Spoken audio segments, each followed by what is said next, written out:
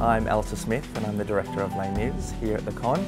My work includes directing for many universities across the country, and the way it's written completely stretches the actors and the students. As we all know, it's a huge musical, so there's a lot for them to tackle, and it really pushes their skill sets into new areas and challenges them in ways that I think a lot of musicals don't challenge actors. He took my childhood in his stride, and he was gone when autumn came. It's their hunger, their bravery.